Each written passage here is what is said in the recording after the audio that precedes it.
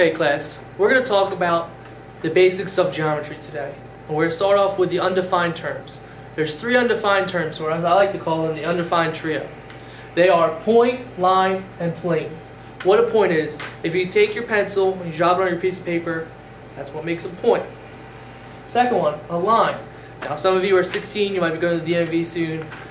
It's going to seem like the line goes on forever, and that's the most important part about a line, is that it goes forever in both directions. That's why I have an arrow here and an arrow there. And I have a bunch of points here because actually what a line is actually a bunch of infinite amount of points on it. But it goes forever in both directions.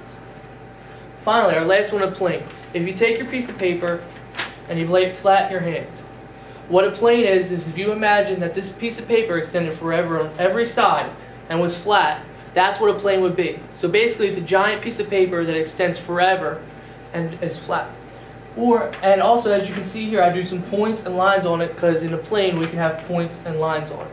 So those are our three undefined terms, which we then call the building blocks for all our other definitions, which we're now going to go into.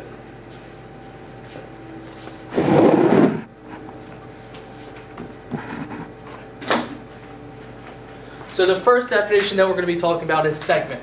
What is a segment? Well, it's part of a line that consists of two endpoints and all points between them. Now, as we see here, I have my two endpoints in red, and then part of a line. It's the blue. So I have my two endpoints and the line in between it, but it's contained by those two endpoints. And it says all points between them. Once again, just like with a line, there's an imaginary bunch of points on here.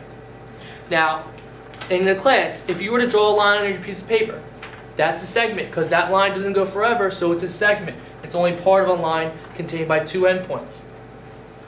Our next definition is red. What's a red? Well, it's part of a line that consists of one endpoint and all the points of the line on one side of the endpoint. Now let me fix my ray here. But to visually show what a ray is, you see here we have an endpoint and then part of a line in the direction that goes forever. So conceptually you kind of think it's half of a line, but it starts with the endpoint and then goes forever in one direction. To go the opposite way, there's another ray. Starts in an endpoint and then goes forever in one direction, hence with the arrows. So that's what a ray is.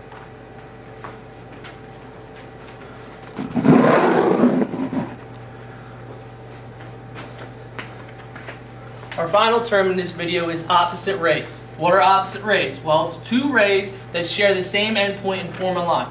As you see here, I have my endpoint. Starting in this direction, I have one ray.